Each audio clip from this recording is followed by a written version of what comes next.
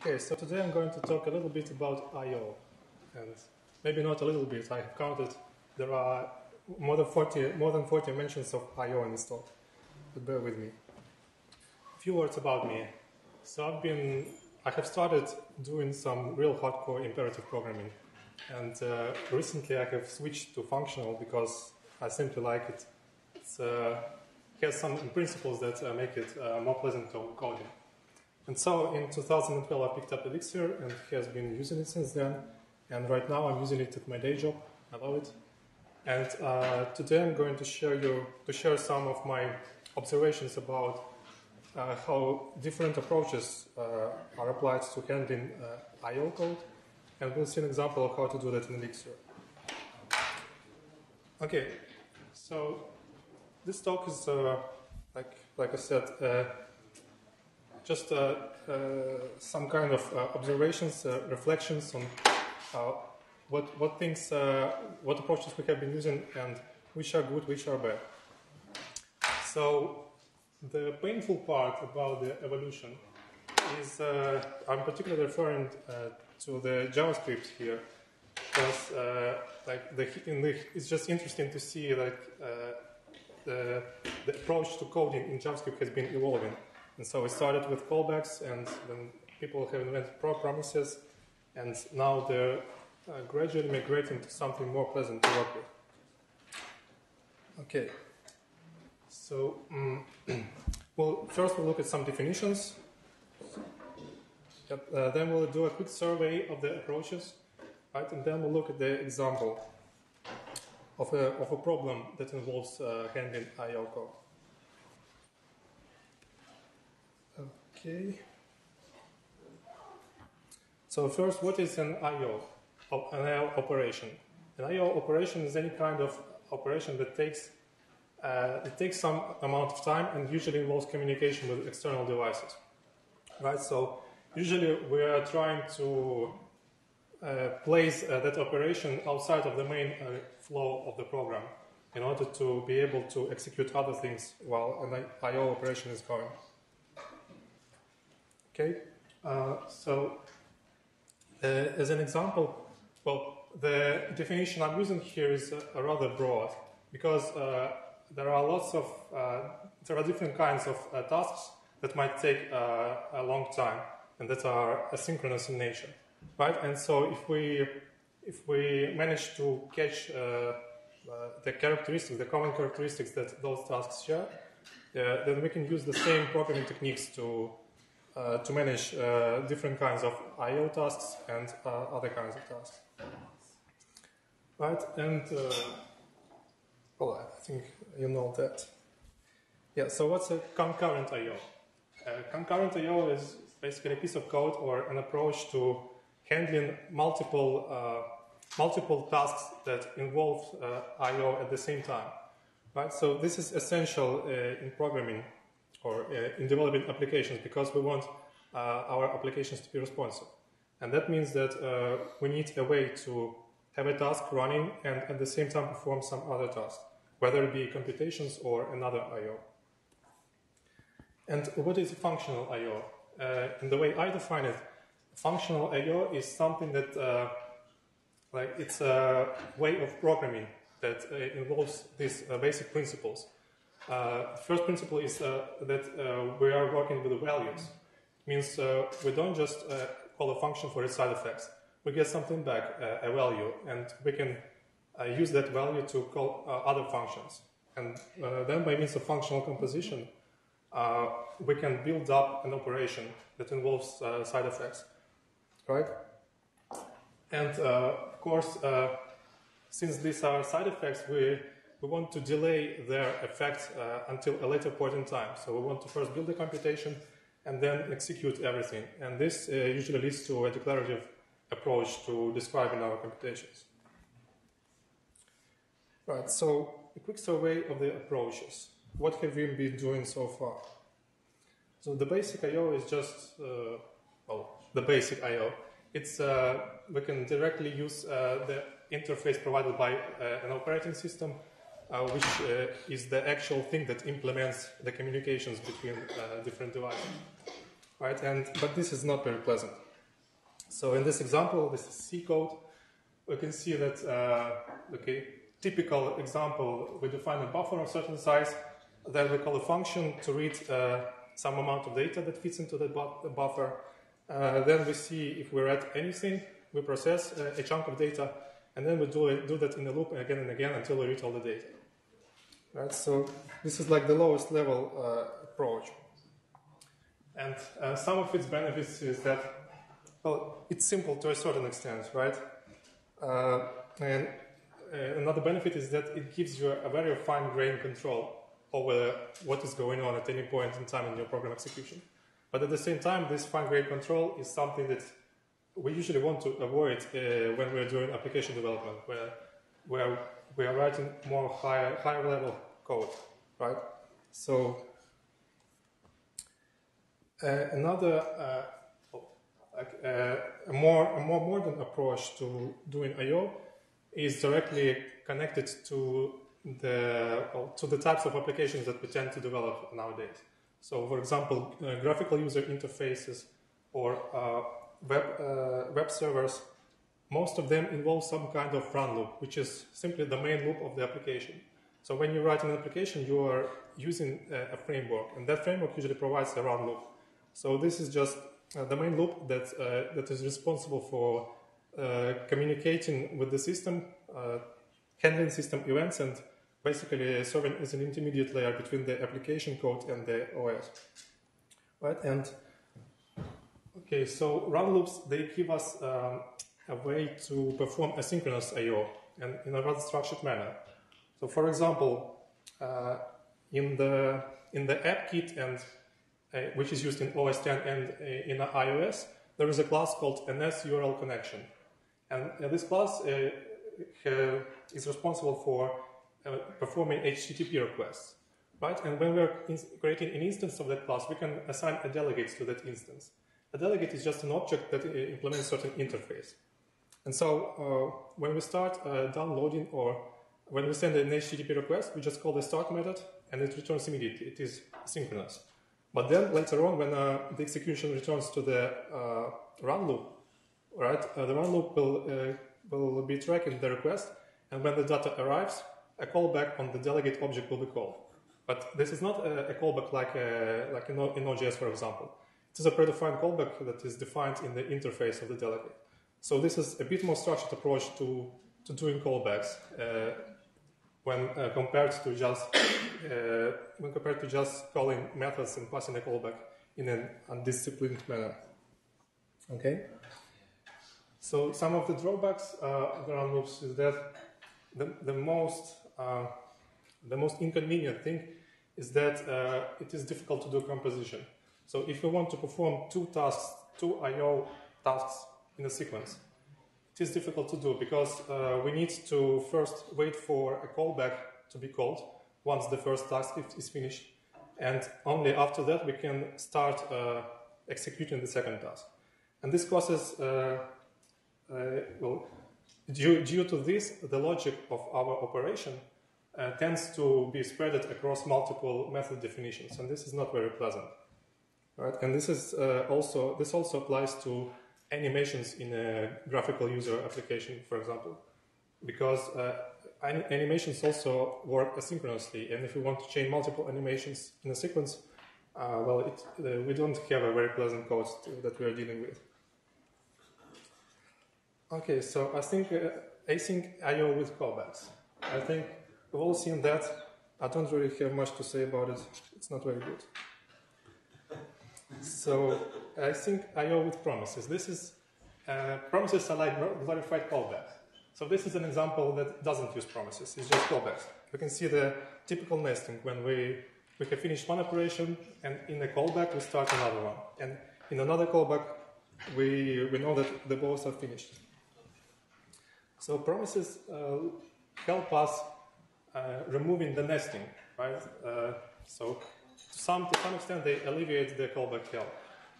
Instead of nesting, we get a sequence of functions, right? But there are still drawbacks because these functions they are separate. They don't share the lexical context. So if we would compare this to a simple sequential code. In sequential code, we have local variables which can be reused until the end of the functions. But in this case, when using promises, we still get our logic spread across multiple functions or methods. All right, and so, yeah, basically, unpleasant code is basically what we should strive to avoid. And by unpleasant code, I mean the code that doesn't adhere to the three principles: working with values, function composition, and the code being declarative. Okay, so now we're getting a little bit closer to the pleasant side of things. So async I/O with the code rewriting. What I mean by that is that we have a support in the language itself of async operations that are then, so the compiler can help us in organizing the code. So here's an example from a future version of JavaScript that is still years from being adopted, right? But we can see that this is the same code, well, the same logic that we saw previously here. So we have two operations that are performed one after another. But this version uses promises. This version uses the async additions that are coming to JS in sometime in the future. And here we can see that this code looks a lot like sequential code. So we have the function is marked as async, meaning that it will be executed asynchronously. And inside the function, we will call other async functions, but if we prepend the keyword await to the call, then effectively the logic of the code will block until the function returns, or until the asynchronous call finishes. And then the code resumes and continues from where we left off. Right, so this is a very, these tools like async and await help us make our code more simple and closer to what we are used to working with, which is a sequential code. So I think this has a great future. Now something a little bit more exotic, signals. So here I'm referring to Elm signals in particular. Elm, if you haven't heard, is a pretty young language which is aimed to simplify client-side development in the browsers. So it's like a replacement for JavaScript. But the language itself is nothing like JavaScript. It's a functional language, and it bases all interactions with the outside world. It uses signals for that. So a signal can be described as a lazy sequence. So in your code, for example, you want to process events of mouse movement. So you get a signal that responds to the cursor position. And you can map on the signal like you would do on the sequence, or you can fold it, and you can write other logic around this value that is extracted from the signal, right? And so when the mouse is actually moved, then the signal will generate new values, and then your code gets executed because a new value has been emitted. Your code is executed to do its thing, right? And your application gets a new state. So the code evaluation depends on the external events coming in. If your code is not using any signals, then it doesn't even need to be evaluated because it is completely declarative. It doesn't have side effects. Right? So this is an example from Elm. It looks a little bit like Haskell, but it's pretty different from Haskell. So I have marked with bold type the signals that we are using as simple values or as function calls with zero arity, whichever you prefer. Right, and we can use functions to map over signals. So here, for example, we have an FPS, which is just a signal that will generate a value periodically.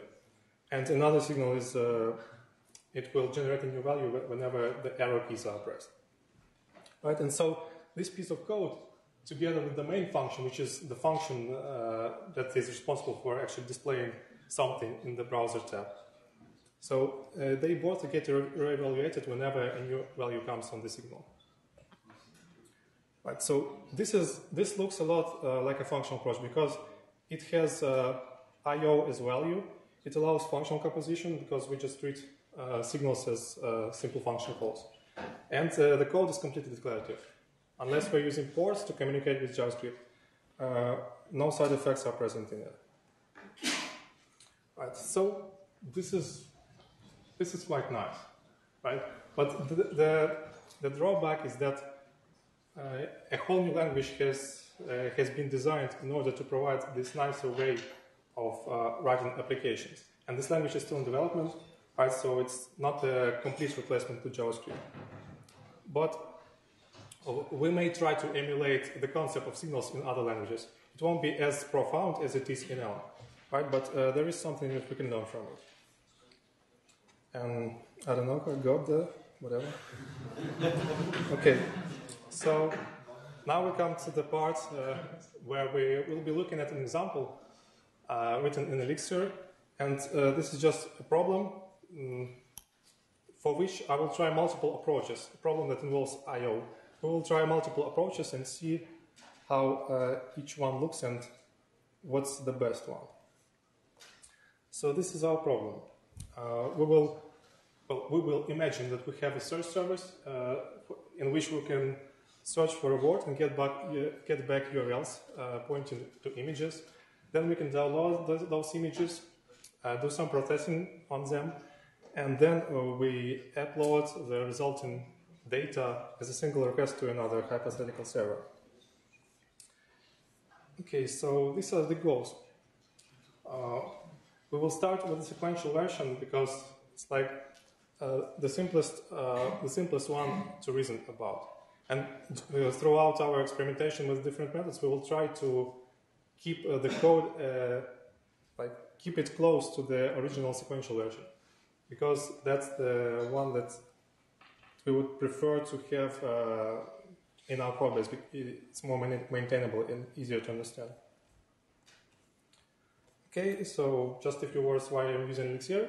Well, simply because it's the language, the functional language I'm most comfortable with, and it is implemented on top of the Erlang OTP system.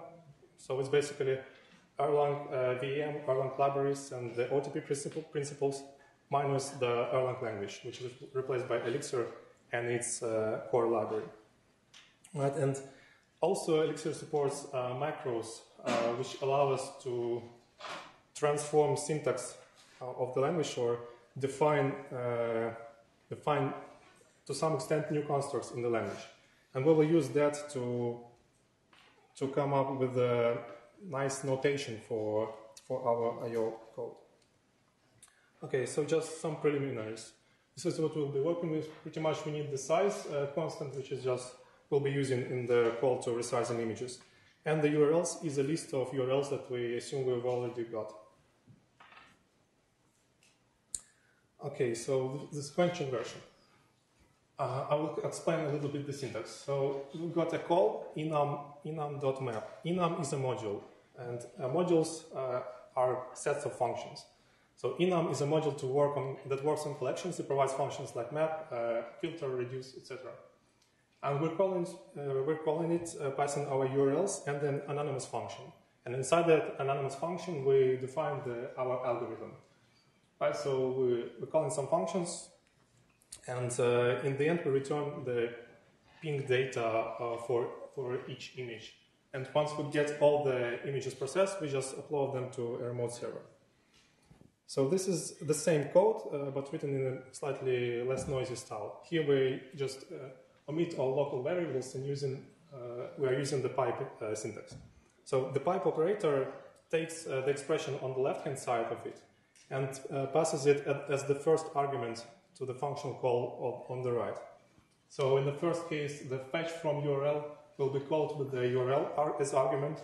Then resize image will be called with the result of the previous step as the first argument and size as the second argument, and so on. And code to ping will be called with the result of the previous steps.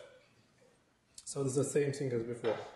We're mapping over URLs and performing some actions. And this is an approximate visualization of what's going on. So we can see this is a simple loop. We're doing one thing at a time, and if one request takes a second, we'll spend 10 seconds simply fetching images and finishing this whole thing. So there's got to be a way to improve that. So this is a naive approach to parallelizing this thing. So here, all we did, instead of map, we're using a pmap. And a pmap is just a way to call a function that performs, it calls the anonymous function on each element of the list in parallel. So for this, we're using Erlang processes, which Elixir inherits. Erlang processes are, well, they are lightweight, they are like green threads, and we can have thousands of them. And therefore, in this case, this solution would actually work, right? So, for example, if we were using another language where we would need to use threads for each of the execution to be able to achieve parallelism, right? This would not scale as well as processes in Elixir do, right? But this is a simple example, right? And in the real world, we usually have a lot of concerns that are just not accounted for in examples like this. For example, when we have image resizing and encoding to ping, we might want to do that on using some kind of pool which would limit the concurrency. So we know that the resources of our systems are limited. And so we want to have a pool of workers in order to limit the concurrency and to ensure that no more than a certain size of computation or a certain amount of computation is performed at any given time. Okay? So yeah, that's just a visualization of what we had. Like you can see that each URL is processed independently of the other ones, but the concurrency is uncontrollable, right? If we add more URLs, we'll get more processes, and this could lead to overloading our system. So now this is where it becomes hairy. Here we take an approach at adding pools. And so there you can see we're still using pmap to fetch all of the image data, right? But then the pmap using pool function, we're assuming that it will take the incoming list that it gets, and it will execute it in parallel, but using only the predefined amount of workers, right? So if we have 3 workers, it will only have 3 parallel threads of execution. And so we'll do that for resizing images, and we get our scaled images. Then after that, we start doing the ping encoding, and in the end, we get the same result that we got before. Okay, so this is the same thing, just without the local variables, using the familiar F5 syntax. And here, one thing that I should mention, that ampersand that you see here, that's just a shortcut notation for taking a value of a function. So in Elixir, in Erlang, functions have names and arities. 2 functions with the same name, but different arities are basically different functions. Right? So in order to take a value of a function, we need to mention its arity. And then we just say that we want to use the function fetch from URL that has 1 argument. And in the second case, the resize image call, it's just we basically perform carrying. We're passing 1 argument to it, and another argument is marked with a placeholder. And so this becomes a function of 1 argument. When it will be passed an argument, it will be called with it. Okay, so this is what's going on in that code. Right, so we managed to parallelize, to make each stage of the pipeline parallel, to run in parallel. But between the stages, we have these synchronization points at which we are waiting for the data to arrive from the previous step. But we don't need this, right? This is not the most efficient way to do this, because once we get image data from the remote server, we can already pass it to the resizing pool. We don't need to wait for the other images to arrive, right? So this code that we have so far doesn't account for that. So we'll try to make it a little bit more smarter. Okay. So here again, we have our algorithm below, right? And this involves a little bit more trickery in Elixir. So again, we see our enum module, and we're calling the into function. Into is like a sync. It takes the collection as the first argument, and it syncs it into the sync that is the second argument. So here we define our pools as things, right? And we're fetching the initial image data into a stream. So a stream in Elixir is a lazy sequence, so kind of similar to the signals in L. And so what happens here is that a lot of the details are hidden in the implementations of the pools that we're not showing here. But the idea is that we can fetch images in parallel, and we put the results in a stream, right? And that stream is a lazy sequence. Only when we begin reading from it, we will be passing a value next down the pipeline. So we get the stream from with the fetched images, which is just a promise that the fetching will be executed at some point in the future. And we pass that into the resizing pool. So the resizing pool will be able to read from that, and it returns another stream. And this new stream is again a lazy sequence, but this time of the images that have been resized. And so we get the resized images, we pass them down the pipeline, and we get them encoded, and so on. And in the end, what we're doing, we're syncing our final stream into a list. And a list doesn't do any complex processing, it just realizes every element of the stream and puts it into a list. And so what we end up with is that once we execute the enum into the empty list, we are pulling the stream from the other end, and so this causes the images to be downloaded, and the pools get their streams. They are able to perform the tasks in parallel, right? But since we're using the stream to pull down the data, we will be getting each processed result as soon as it is ready. Right? So the pool can perform its job and continue working on the images that are still to be processed. But the images that have been processed, they can already be sent down the pipeline. And so, yeah. So this example achieves the case that we are aiming for in terms of execution. It allows us to execute multiple operations in parallel, and we are not waiting idly for all of them, for example, for all images to be downloaded before proceeding to the next step. But now, all that's left is prettify it a little bit. And so here we're using a macro to let us write the same code in a nicer way. So pipeline here is a macro.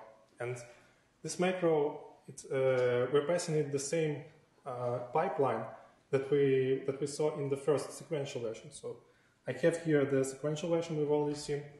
So here we just defined the anonymous function that processed one URL, and then we use that function to map over all of the URLs. Here we're doing something similar. We define a simple function that processes one URL, right? But since it's a macro, we are able to look at the syntax tree and see what's going on there. So there you can see calls to use pool. That's just a signal to that macro that before the resize image, we want to use pool resizing pool. It means that the actual function call to resize image will be performed inside the resize pool. So we'll convert this code into the one we saw before, like this a little bit scary code, right? But the important difference is that here we operated on a sequence of image data, then on a sequence of scaled images, then on a sequence of print data. Right? We implemented on complete sequences. But in this code, we are back to operating on a single URL. Right? And we let the macro, which we need to implement ourselves, of course. Yeah, but what we get from it is that we describe our algorithm in terms of one URL, and we let the macro to convert the codes to the form that is most efficient. Okay.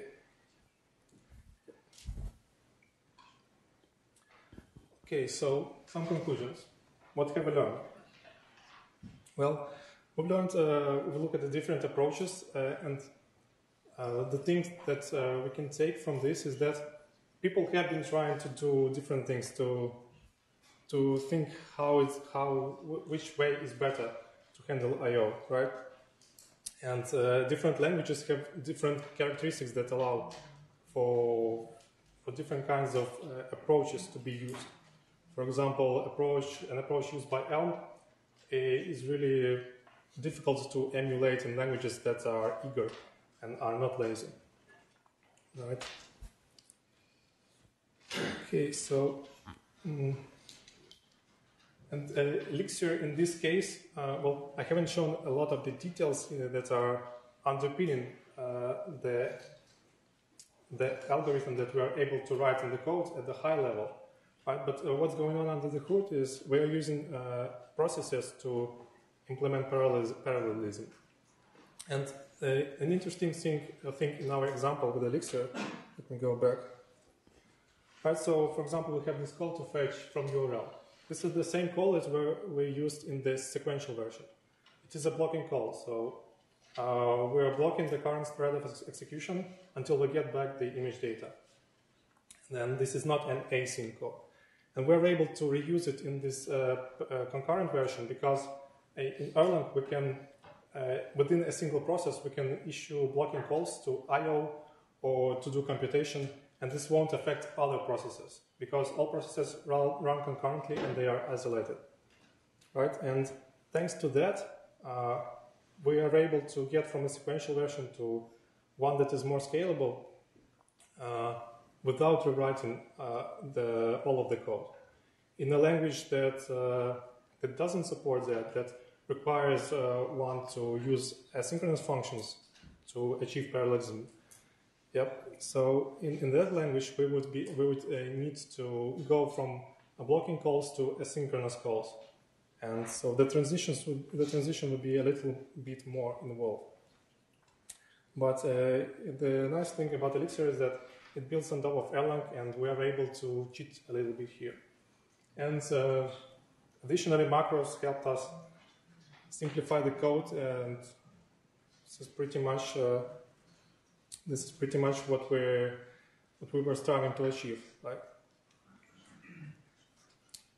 Okay, so what can other languages do?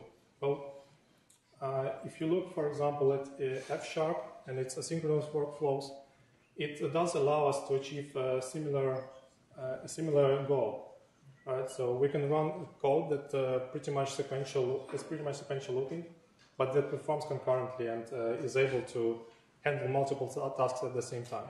But again, the caveat here is that in a language like F#, we need to use the asynchronous framework, and we need to use the calls that are asynchronous to perform I/O operations. Whereas in our Elixir case, we could use the same blocking calls that we've been using before. Okay, so that's all I have. Thanks.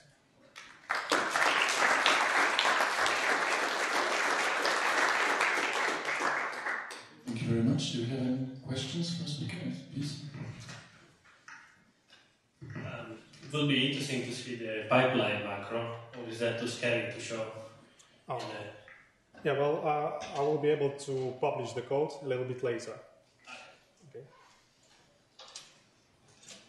And so the other thing is, since you're using Erlang processes and to do the asynchronous, so is it a bit obfuscated where things are running? Can it even run on a different machine or something? I don't know much about Erlang, but... Well, yeah, in theory you could run a certain processes on a different machine, right? But the important thing here is that one single task, like fetching an image, it doesn't involve any concurrency per se, right? This is a task that does all the job in one process. And so we keep these tasks, these different functions dumb. They don't know about different processes. They just perform sequential code. And so thanks to that, we can externally schedule all these functions to run in different processes. And by running in different processes, we can achieve concurrency, or we can run them sequentially, whichever we want. We have another question. I know it's a big thing, but except for using the Erlang-style processes, which is a big help here, of course, it seems that everything hinges on the macro that actually wraps around the code that can stay dumb, so to speak. and perform everything in parallel because you wrap it up in a macro. Would this kind of a macro be also possible in Scala or any other languages, for that matter? Well, it very well may be.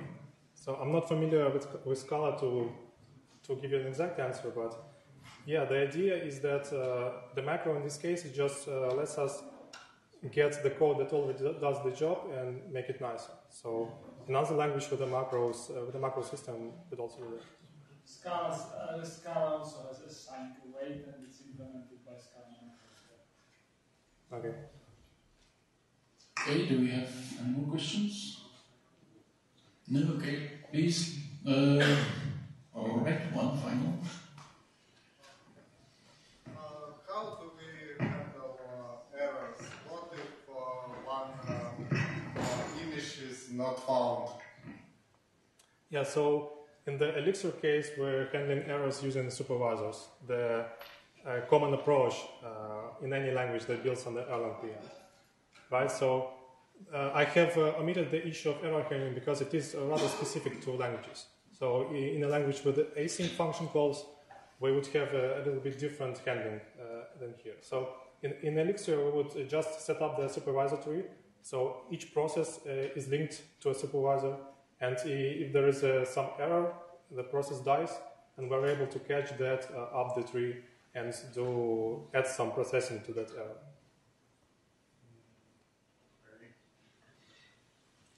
There was another question here.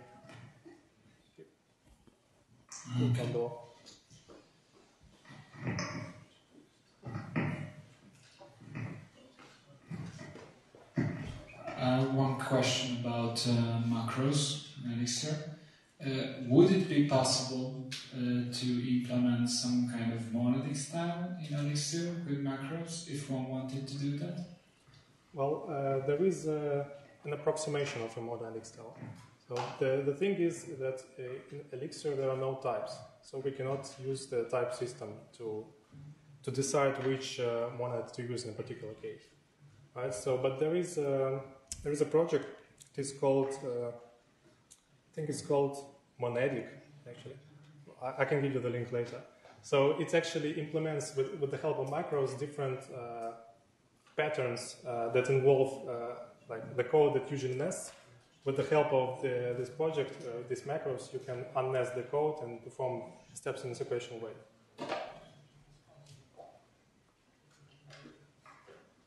All right, thank you very much.